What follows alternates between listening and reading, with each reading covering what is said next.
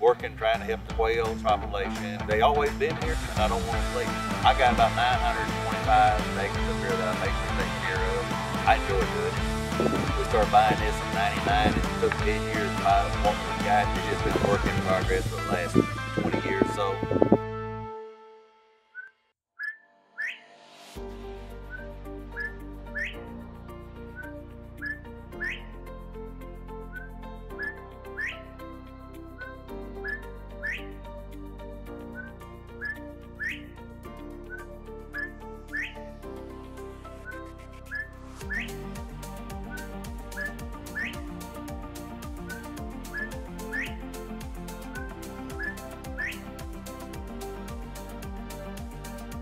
We already had a lot of fire breaks. I tried to burn where I have roads already, and then I go around and freshen them roads up every year where we're going to burn to use for fire breaks.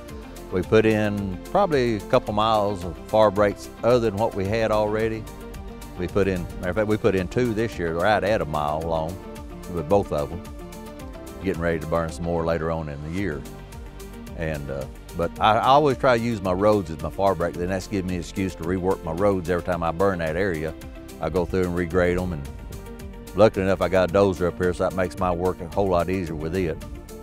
I probably first met Mr. Cooper around 2011 or 12, and his actual first contract was in 13 with the Wildlife Habitat Incentive Program.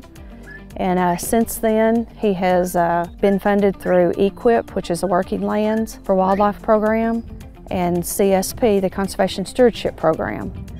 And with owning so many acres, we have taken portions of it and tried to improve it small areas at a time. I've tried to get it on a burn cycle. That way he's not burning all his acreage all at once, burning, like he said, anywhere from 40 to 100 acres a year.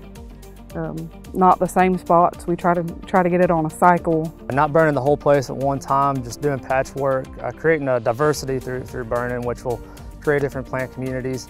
Doing native grass seedings, pollinator seedings, timber stand improvement. Just making it more open out here to provide great habitat for brooding, for nesting, and then also winter cover through creating brush piles, things like that. Galen is very open-minded. He had so many acres that I knew NRCS only would not benefit him. And by working with all of our partners and getting them involved, he's been able to improve 900 plus acres. A lot of the landowners up here have anywhere from 100 to 150 basal area, and that's 50% more than what you need. You want it down to a 60 to 80 for wildlife. Something open that grasses and forbs can grow underneath. Then I got 4 live creeks on this place that runs year-round. So I got plenty of water. People look for wildlife better now than they ever have, I think, as far as benefiting other things. The more you do for the quail, the better it's going to be for the rabbits, for the turkeys, for the deer. They live together. If one person does it, it seems like there's more people joins in and helps do it. By me doing it, it entices the rest of them to do a little bit. Galen has been a very good role model, even though he may not think he has been, because a lot of times when neighbors see what you're doing, they want a part of it. The things that he does here, like they were saying, other people see that and they see that, hey, this can be done. Sometimes people might think that quail are too far gone to really do something, but the work that he's doing here is kind of, it's proof that it's we're able to do this.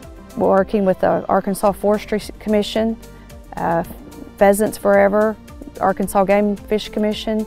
Galen has been able to improve his place tremendously, and he has just accepted all of us and been very open-minded in the practices that we have suggested. The less hunting you do on them, the better it's going to be as far as bringing them back. We've got a stepdaughter that's 25 now. Me and her, she was up here last Saturday. Me and her went and rode the whole farm, spotting, seeing turkeys, quails, and they just enjoy seeing the wildlife. Just a place to come relax as much as anything anymore.